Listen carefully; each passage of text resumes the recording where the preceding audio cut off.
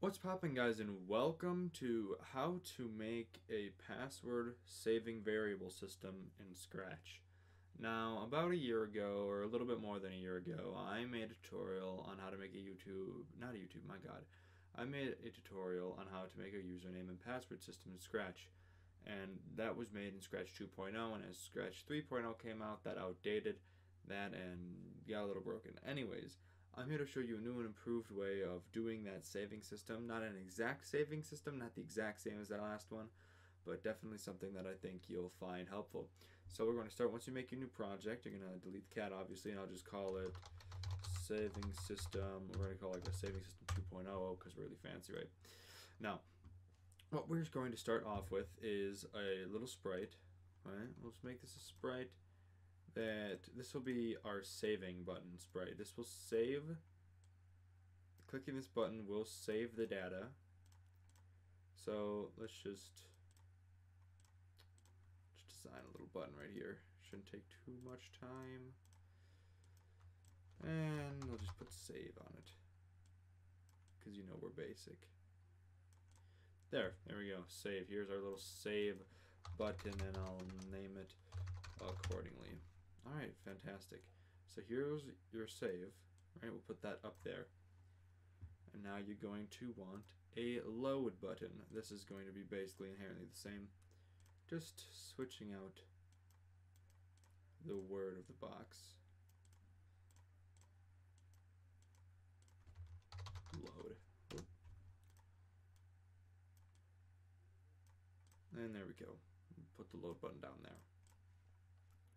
And name it accordingly. Alright, next, what we're going to do is we're going to set up a basic system.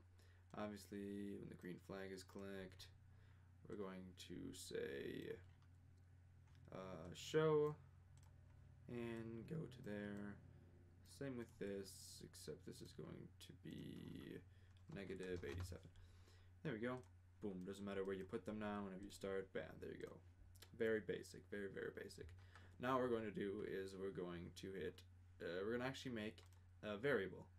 And the variable that we're going to make, we'll call money, for example, right? We'll call it money. And I'll put it like right here. Right? Very easy. So let's set up a system real fast. Like if you click a little button, right? Maybe a little black button. You click a little black button, your money will go up. So I have a little button, set up a little system to have it go there when it's ready. Just like that, bam. And also we'll show money. There we go, easy. Now let's make a little quick system. When you click the button, for example, it changes money by 1 and also set money to 0 when you first start. So when you start clicking the button, money goes up. See, and when you hit the green flag again, resets to 0. That is what we want. You're like, how's it going to save? You shut up. I'll get to it. So go to your save button. And again, this variable can be changed whatever means you want. This is just an example. So now go to your save button. And when the sprite is clicked, it will simply ask if you have an account. So not a message, my goodness. Click it, it will ask, do you have an account? Then drag out 2 if statements. Well, actually, yeah. If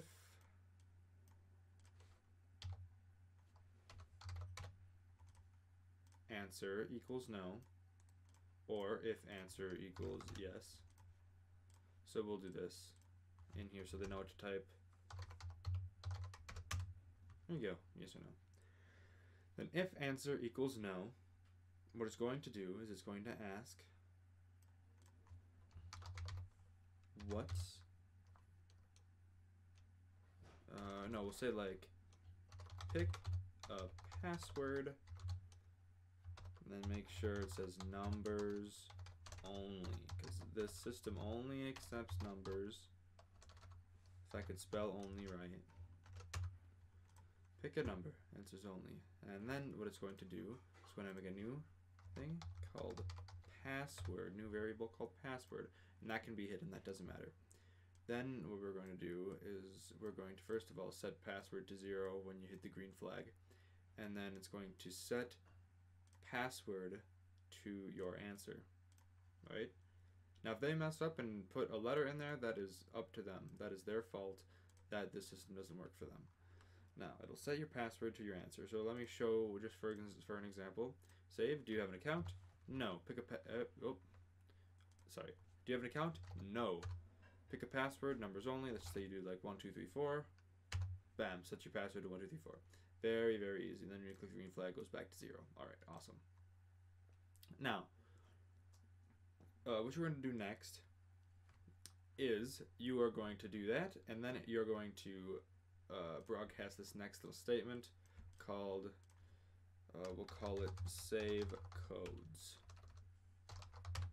There we go, save codes, and you also want to put that instantly in your yes block right there. So if it's no, it'll ask you for a password, then it'll broadcast and it'll save your codes. Otherwise, if you say yes, you have a password, then hit save codes. But before you do that, you're going to want to put what's your password, and then it's going to set a quick password to your answer, just like that. All right, and it's going to go save codes. Now let's set up how the save codes system works.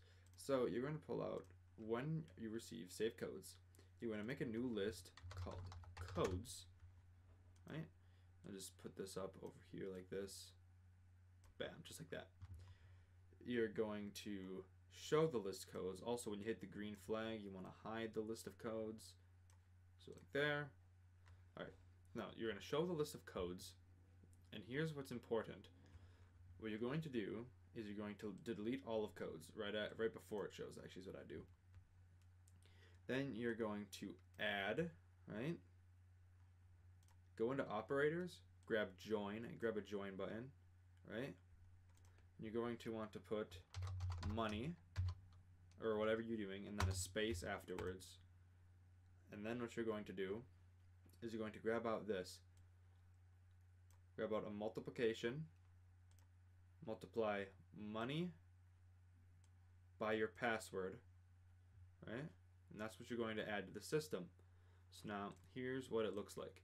Start, and let's say we get ourselves, I don't know, how much money should we get? Let's just say 21 for no reason whatsoever. Hit save. Do you have a password? No, we do not. Pick a password. Let's just say, I don't know, 69420. There we go. And then it gives us our little code. What the person will do is they'll take this code, right? They'll take that code, they'll Control C into a new tab just like that, or wherever you'd want to hide the code, maybe in like a notepad file or write it down in real life. And then there you go. So we'll keep that in mind. Now for the load button. What you want to do with the load button is when this sprite is clicked, it's going to ask for your code. So you're going to type in, what's your code? And then what it's going to do is it's going to set money to grab a division symbol, and it's going to set your money to answer. And before you do that, I'm sorry, I forgot a thing. It needs to ask what your password is first. So what's your password? That's not how you spell password. I don't know how to spell. What's your password? It's going to set password to your answer. Then it's going to ask what's your code. It'll set your answer to your what's your code button because it's the last question that was asked. So what's your code? That'll be what this is. And then divided by your password. So remember how much money we had? We had $21. So you'd take that code from wherever you had it, and then when you hit load, it asks for your password. Our password was 69420.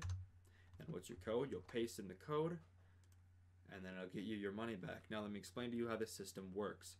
Now this system works based on your money.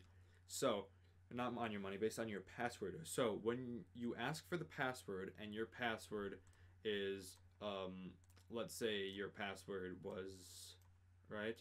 If it was 1234, right? If that was your password, and then how much money you had was, I don't know, or let's make this easier. Let's say your password was 8, and how much money you had was 2, right? So this is your password. This is your money, right? Very easy. What it's doing when you're saving, this is what happens when you're saving, hitting the save button. What it's doing is it's taking your password and multiplying it by your money to give you your code, which in this case your code would be 16, right? And then this is how the loading feature works. What it does is it'll put in your password. So first it'd take your money, right? It'd take your code, whatever your code was, which in this case it was 16, and then it'd divide that by your password of 8 to give you back your original outcome of money, which was 2. That is how this system works. If they mess up their password, it messes up. If they mess up and don't put a letter in there, if they put a letter in their password, it messes it up. If they mess up and put the wrong code in, it will mess it up. So let me show you another quick example. So if we run this and we get some money, right? And it asks, do you have an account? And for example, let's say yes. Then it'll say, what's your password? 69 for 20, by the way. And then bam, there's your code, boom. But, so, you're gonna save up a bit of money. Let's say you get a good 30 points, or 30 money, whatever you're calling it. And you're calling a save. And when you save, you say, no, don't have a password. It'll ask you for password numbers only, 1234, for example, right? There's your code. Okay? So what that is 30 multiplied by 1,234. And then when you take this code, when you take the code and you restart the game and you click load, it'll ask for your password. And this is where it's important. You'll put in your password as 1234. And it sets up the little answer to already start dividing 1234 by something. So what's your code? The code I put in that was on there, bam, to give you your 30 money back, which was that code divided by 1234, your password. And that is the basis of how this system works. Now let's say you wanted to add other things, right? If you wanted to add other things, it's right here in this save codes feature. It would then, so example, if you had another thing, like maybe you had XP, it'd be like XP space and then multiply it by, if you had another duplicate, this would be your, if you had another thing set up for that, it'd be XP and then by the password. So it's still, you know, set that stuff up, save, no, oh, save, no, boom, and see, just set up more stuff like that, and you just have to keep multiple codes inside of one thing. So yes, that is how this system works. I hope this video helped you in your Scratch career in the future. Thank you guys so much for watching this video. If you liked it, then like it. If you didn't like it anyways, because this system took me a bit to figure out, and you've been waiting for it for a long time, considering like the 1,000 views that's on my other one. And also, while you're at it, why not subscribe to my channel if you like my content and want more Scratch tutorials that help me out a lot. Thank you guys so much for watching. I'll see you in the next one. Peace.